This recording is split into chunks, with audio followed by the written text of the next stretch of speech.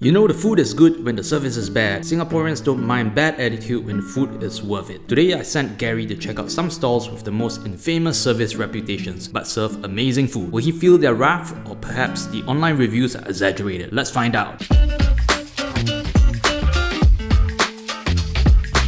Hello and welcome back to episode 2 of Food Finders, SETHLUI's Food Finders. I'm here today because Seth has actually asked or found a bunch of places that have notoriously bad service, supposedly, but very good food. So I'm gonna go try them out and see what's what and if I agree or disagree with these online remarks. So Gary, how do you feel about the general service level in Singapore for hawker food? It's neither here nor there. I think most aunties and uncles are fairly kind, but generally I don't expect amazing service. They're more about efficiency and getting the orders to you and getting you out. Get out! Why do you think in general the service in Singapore is not as good versus other countries? Because I think the culture doesn't necessarily advocate for it. It's not seen locally as a big issue, I feel. It only becomes an issue if you've experienced other stuff. It's more about business, more about getting you the right food at the proper value and keeping the price low, and therefore service takes a little bit of a hit. Now, let's go try out some of these foods and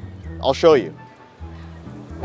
All right, I'm just about to go order Kee Big Prawn Noodle Soup. They opened in 1951, before the hawker centers were even established, and this place has been serving their prawn noodles for 70 years. However, these are the one-star reviews we found on Google. Number 1, from Jeremiah Xavier. Oh, the service attitude of the auntie is breaking bad. Only can order the $25 for good attitude. If not, she will say you're poor. Horrible service, not even the food can save it. Big words, Xavier. This is the place to be if you like to get scolded for no reason. This woman is undoubtedly the most rude human being I've ever seen in my life. She will only kowtow and smile at you if you're ang mo or if you order the most expensive item. I am gonna go try and order the $5 prawn noodle. Try to order in a Singaporean accent.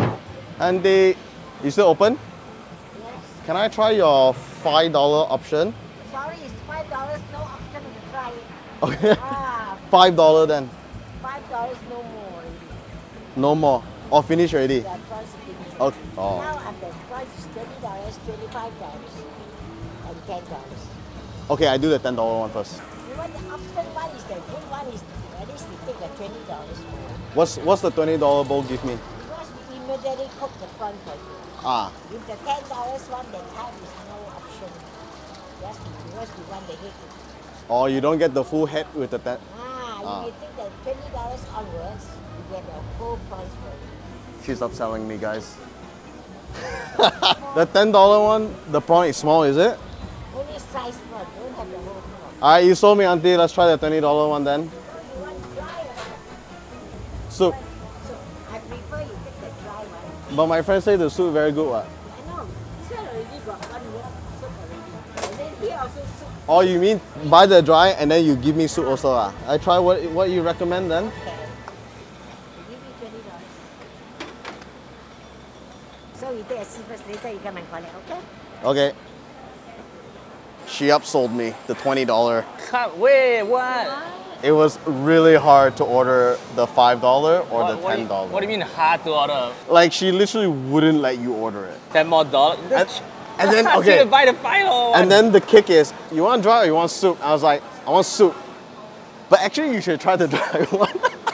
You just like dictated what you should get. She's like, you should try the dry one. You know why? Because I will make the dry one for you and I will give you the soup on the side. So you can try the dry one and then you can try the soup on the side too. She wasn't necessarily mean to me about it, but she wouldn't just take my order, which was hilarious.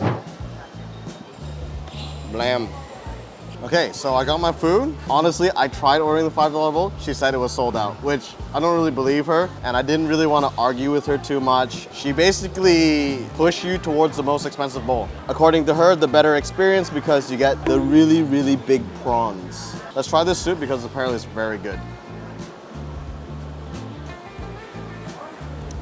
Okay. Very brothy and prawny. The noodles. Very good, lots of flavor. Very oily, so there's a lot of the lard and the spices and everything. I'd say definitely a cut above the normal prawn noodles I've had. The soup is also very good, sweet, not very spicy. I think overall, really good. I do feel the whole oversell is a bit much. She could definitely tone that down, but she did explain to me the only price difference between the $5 and $10 versions is literally the size of the prawn. For the $20 version, 3 sizable prawns with the head and everything still attached. However, for a cheap option, you're gonna get the flavor of the good soup and the noodles. You can ask for the dry version, she'll give you both, but she might not be very happy about you ordering that. The prawn is big, it's juicy, it's got all the typical things you want in a really fresh prawn. Like you see this like little red line thing? It's like all the prawn roe. She cuts open the head, cooks it in the soup, so you get that additional prawniness. I feel she's a type of character that if you've been in Singapore long enough, if you understand this type of person, this old generation, they show love and affection in a kind of mean way. So I didn't find her to be rude necessarily, I just found her to be very pushy with her sales. Which I was kind of like, you know what, Seth Lui is paying for this anyway, so might as well get me the $20 one. So I'm okay with that. Question for all of you out there, has anyone ordered the $5 noodle from Kee and successfully got it? I'm really curious to know because I found it really difficult. How'd you do it? Okay, we're gonna go ask Auntie if we can film some B-roll. We'll see how this goes. Auntie, hey, my friend wondering if they can shoot some of you making the prawn noodle, can or not?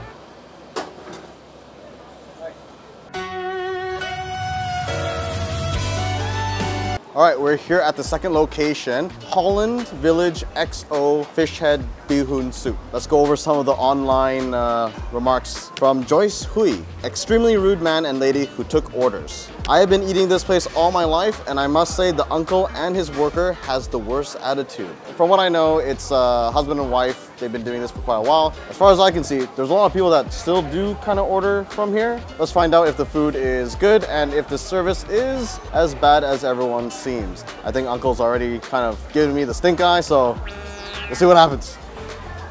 Uncle, hi. Can I order the XO bihun?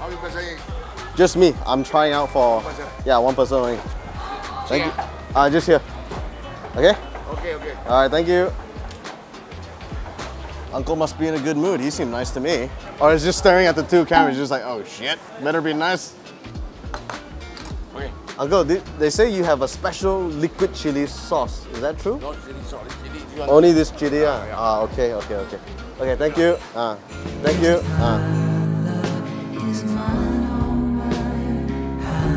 I don't know what y'all talking about. It was really nice to me. My first impressions, if you see the bowl, was pretty unimpressive. I mean, I only saw noodles and soup. Presentation-wise, was a solid 2 thumbs down. But I do feel like the uncle or the stop has a I give no f***s kind of attitude towards this, because after I did pull the stuff out, I'm finding very generous pieces of fish. I personally didn't find him to be too difficult when I was ordering. He was quite nice actually. But again, I do feel he's the type of person that doesn't take a lot of shit. So if you come here with a sour attitude, he might give you a sour attitude back. I was trying to be quite pleasant, so I got pleasantries back. Let's try, dig in. Give me some. Seems like quite a lot. It's a good portion size. The fish looks good too.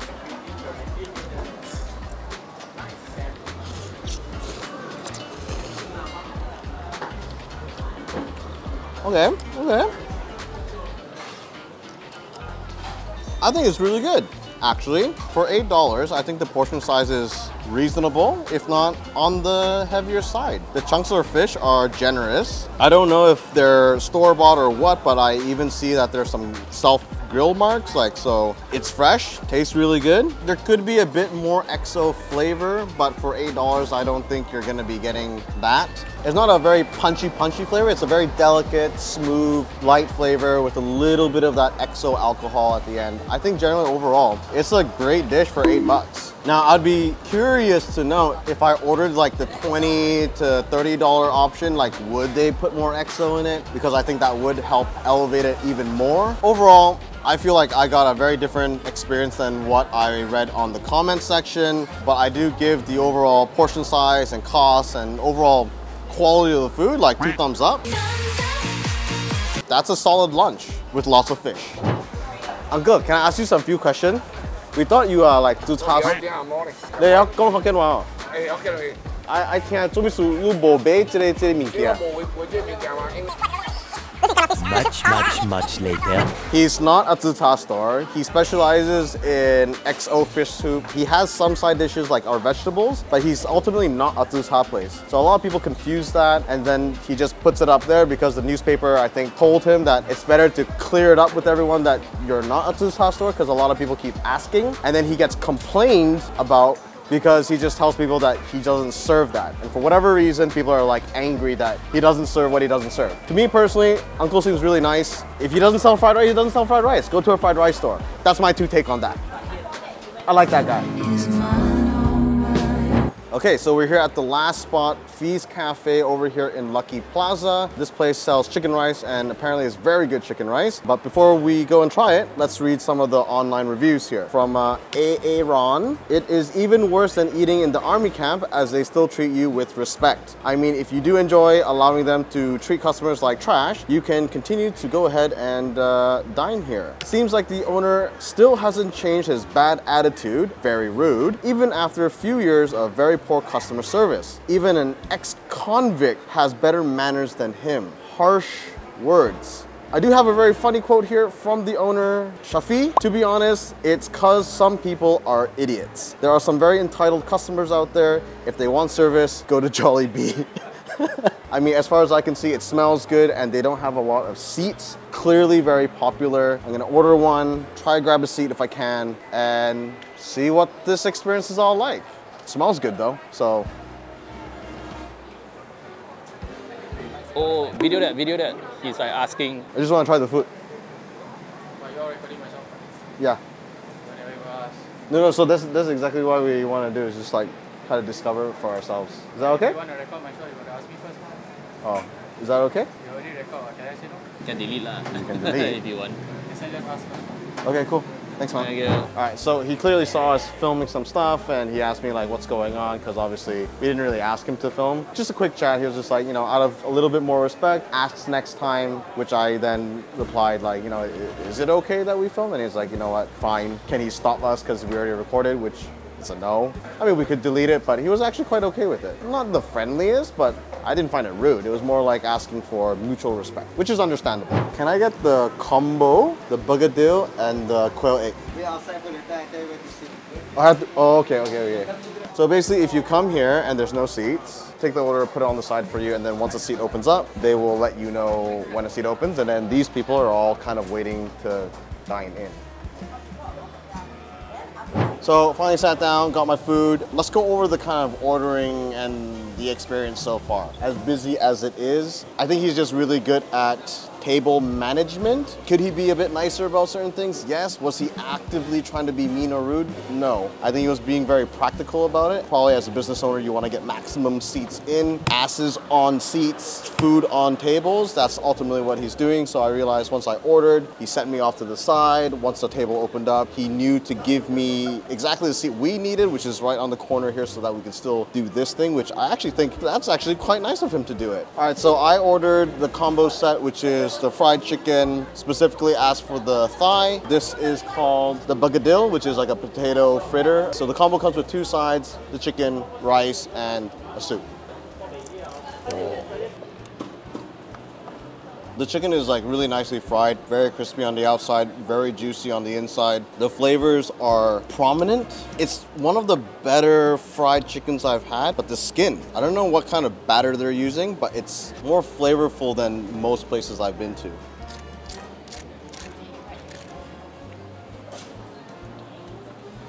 I got that. Yeah. Very good. The skin is exceptionally crunchy, flavorful, and the meat is very, very soft. All the things you want when getting a dish like this. It's not just plain white rice, but I don't know if it's coconut either. It's like fragranted rice. Yeah. It's not coconut, like nasi lemak. Do you know what it is? Chicken stock.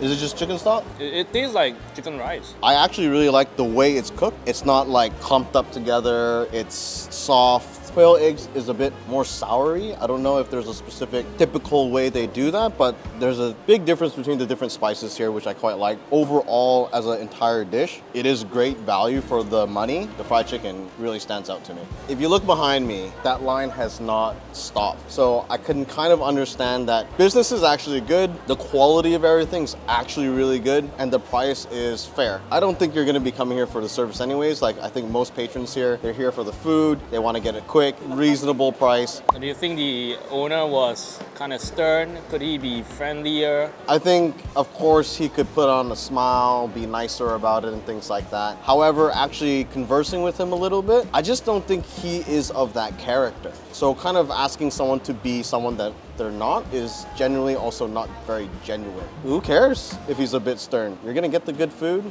take it and go.